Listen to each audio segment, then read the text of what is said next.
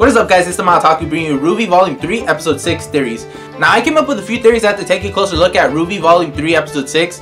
You know, rewatching it a few times. And it's up to you guys to decide whether or not you guys want to agree with my theories.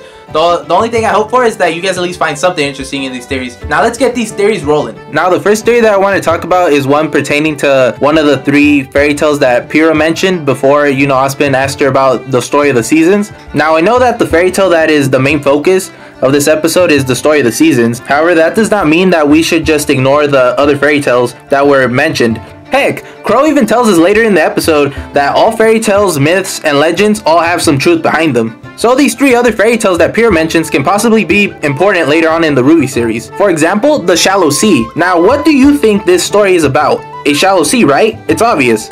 Now, what if in this story, it is said that there is a creature living in the shallow sea that would drag any man, woman, or child that would come even near the water, and that they would never be heard from again? Now, if the shallow sea were to be a story that pertains to something like that, now what kind of impact do you think this would have on a child? It would probably result in that child growing up to have a fear of water. Now, what RWBY character do we know of that is scared of water? That's right, people, Yang. Yang has a fear of water, and did you know that in episode... Nah, I'm just kidding. It's Neptune. I had you guys going there now, didn't I? I was just trying to keep you guys on your toes. I hope you guys caught that. Now, moving on. Neptune is afraid of water, but we still don't know the exact reason why he's scared of water. But I believe that it can possibly be linked to the Shallow Sea fairy tale.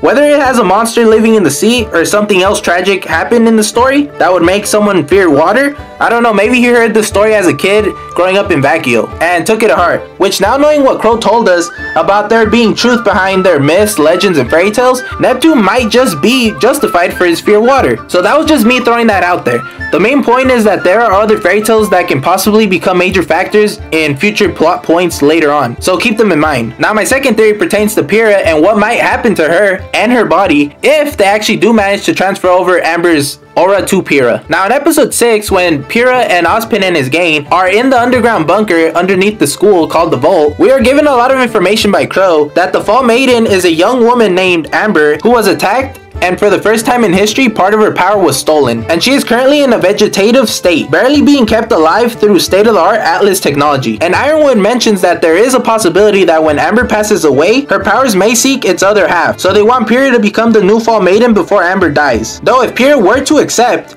there would be a catch to this. They cannot have Pyrrha inherit the Fall Maiden's powers naturally due to Amber's condition. So they will have to use a more scientific method, which is to extract Amber's aura and shove it into Pyrrha's body. And we all know that a person's aura is the manifestation of their soul, which Pyrrha herself explained to us back in RWBY Volume 1 Episode 6. So essentially, Pyrrha will become an individual with 2 souls. Does that sound familiar, anybody? It should, since this was referenced back in RWBY Volume 1 Episode 3.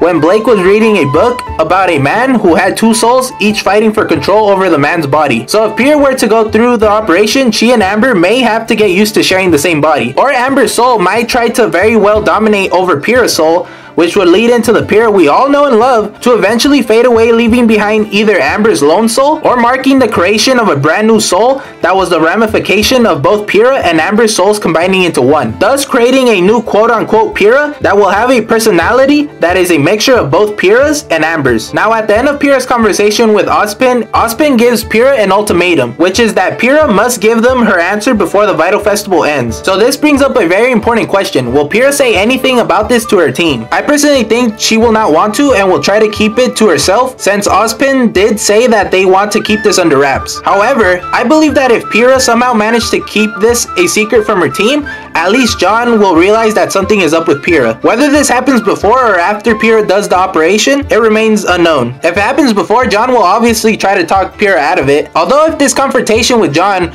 were to happen after the operation, it will make a lot more sense to me because John and Pyrrha's auras have technically been linked together ever since Volume 1 Episode 6, when Pyrrha used her aura to unlock John's aura. And Pyrrha also said some deep words during the whole ordeal. What I got from what she was saying is that she bounded her aura to John's to force his soul to release, which simultaneously forced his aura to awaken. And this bond between them will only be unbound by death. So I strongly believe that John's aura will react in a strange way to Pyrrha if she has 2 souls, or if Amber's soul is trying to invade Pyrrha's. So I think John will definitely feel that something is amiss with Pyrrha while everyone else thinks Pyrrha is the same as usual. Now my third theory pertains to Mercury and what I think his semblance is all about. Now let's take a closer look at Yang and Mercury's fight. Now for the most part, this battle was executed really well.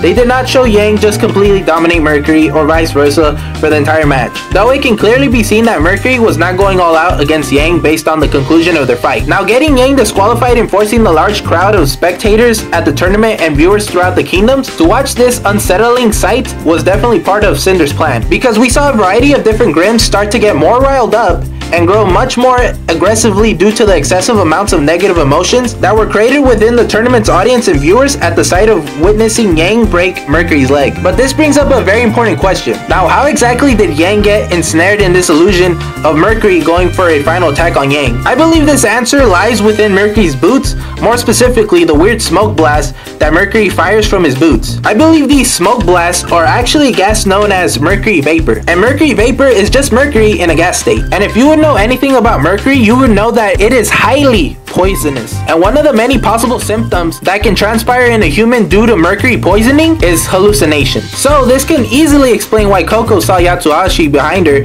when he was obviously not there, and why Yang now is also experiencing a similar situation. So to wrap things up, I believe that these smoke blasts are actually Mercury vapor and are actually part of Mercury's semblance, since he did appear to be able to control them and their trajectories at will. He may also have some command to a certain extent as to what kind of hallucination his opponent will have. And as we can clearly see, if this turns out to be true, this is a very OP semblance. Now ever since episode 6 came out, a lot of people have been having theories of what's Yang gonna do now. I've been hearing a lot of theories about Yang joining up with Cinder because of this and going into the dark side, you know. Going on some Dark Vader stuff, you know? But to be honest, I don't really see that happening with Yang. I'm pretty sure Team RWBY's gonna figure out a way to help Yang. But if Yang is gonna join anybody, it's gonna be Raven, alright? Now, we don't know what Team Raven's working for, but like I said, if Yang's gonna join anybody, it's gonna be Raven. On a quick side note, when we found out about the 4 season maidens, I was just thinking to myself that I really hope that the 4 seasonal maidens don't end up being consisted of all Team RWBY members. So yeah, this has been TheMildOtaku. This has been a few of my RWBY Volume 3 Episode 6 theories. I hope you guys enjoyed them. You know, comment down below if you guys have any weird theories of your own, or you know what you guys thought of my theories. Come on, you know, don't be shy. I don't bite, or do I? But no, on a serious note, I don't bite. So come on, you know, just feel free to comment down below what you guys want. So yeah, rate the video. Feel free to subscribe to this channel if you guys are new. I really appreciate it. Catch you guys later, and stay gold.